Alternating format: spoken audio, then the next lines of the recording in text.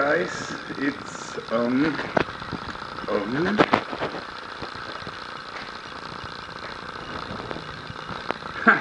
12 o'clock at night. I have cream in my face against the pimples and it's done. Look at this, the final box. It's the final box. The final box. And I already forget the number again. It's box number 24, which isn't correct. Ooh, which isn't correct. Let's write it down. 24.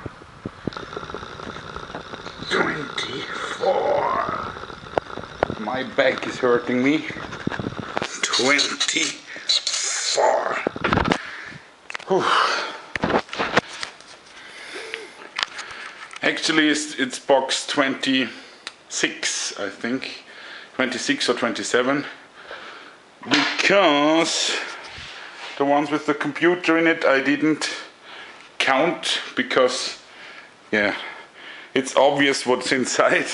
I put numbers on them and made a little list so I can find what is in which box, because it's a month till I get to unpack them, and yeah, I would probably forget what's in which box.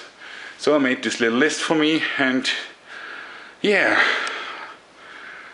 I cleaned the box from my TV, so I put it in there instead of the blanket around it. That was too unsafe for my opinion, so I made it this way, and I'm happy that this is baby 1, baby 2 and baby 3 and baby 4. So all my babies are pretty good wrapped up and pretty safe, so fingers crossed nothing will happen to them, nothing bad. And yes, I'm a little nervous. I couldn't, because the bed is not to put into pieces, so it will use a lot of space in the moving transporter, so I hope it's big enough, because this big fucking sofa also needs to find room in there. And yeah, I'm hoping the best, and now I will take a shower, I guess, and watch a little YouTube. I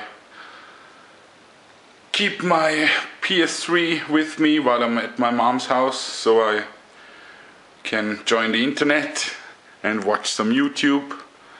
And it's small, so I can put it in my backpack when I finally travel to Vienna by train.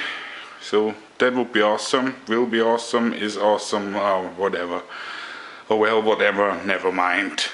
Yeah, that's the status update. Tomorrow I will tell you how it was when the people came to pick up my stuff. And yeah, I'm pretty nervous, but I think everything will be alright. Again, keep fingers crossed, and yeah, see you next time.